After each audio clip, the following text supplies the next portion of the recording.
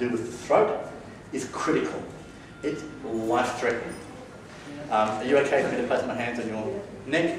You will rarely see someone place their hands on the neck and go, "Hey Mary, what's happening? How you going?" Okay? Usually hands on the neck is more common with women. You see it equally in men, where there's been a scuffle, they end up really close in and then the other one grabs him.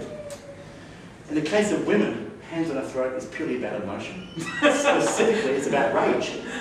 If hands are on a woman's throat, you're generally going to see the throwing and pushing.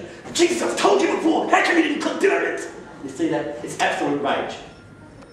It's not hi, how you doing? It's not miss you honey. It's rage. For most of us, of average build in this room, once pressure's been applied to both sides of the neck, the carotid artery, the vagus nerve, sorry Mary, generally you have around 8 to 10 seconds. For most of us, it's a little less, it's probably 7 to 8 seconds, because the heart rate increases exponentially. You go from a resting rate of around 60 to 70 beats per minute straight to around 200. At the same time, you expel air out of the lungs, because the fright says, I'm not going to actually hit it, relax down the back. Boy, it's a tough audience. So you've got maybe 8 seconds, so really, really important. So what Mary's going to do here, because she's been waiting to do this all bloody class, is put her hands on my neck. Yeah. And so we don't want to make this complicated. Remember we were talking about Hicks' law? Yeah. Yeah. So this is a classic example. There are 2 movements. This works I can't say it works 100% of the time because I haven't experienced 100% of the time. But this will work against large, tall, strong, skinny, long, short, fat, and Catholic, a whole lot. So as the hands come up here, here's the move. Doesn't matter if you're right or left-handed. I'm not going to hit you, I'm not going to hurt you. I'm just going to extend my right arm in this case, because I'm right-handed, straight to the roof.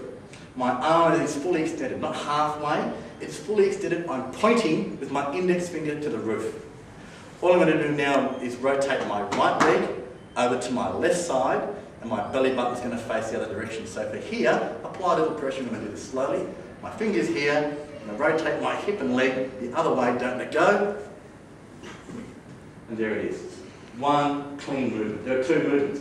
My arm extends straight to the roof. I point to the roof. I transfer the weight to my left leg. I shuffle my right leg over to the other side and put my belly button. What does the raised hand? It allows you to leverage, so it's along the theory of fulcrum and levers. It allows me leverage. If I only have my hand half extended, I'm fighting it from here, as opposed to fighting it from back here, which is where all the energy is. The further away from the shoulder I get, the less energy I have in forcefulness. So I want to apply energy from here. And when you're here in a moment, you'll see exactly how. So Mary, I'm going to apply my hands to your throat. You're right-handed. Now I'm not going to apply pressure to the front of the throat. I'm going to give you a little pressure here so you have a sense of what you're experiencing. I'm just going to move that chair because chances are that's where I'll end up. Take a step to your right. Good. So right hand straight to the roof. Now we're going to do this slowly. Point your finger as best you're capable.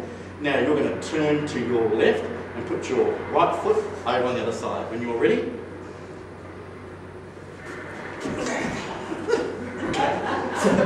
So there it is now. I was giving a little bit of energy and feedback, so as not just to let go too easily. Come forward for me. Again, hand straight to the roof.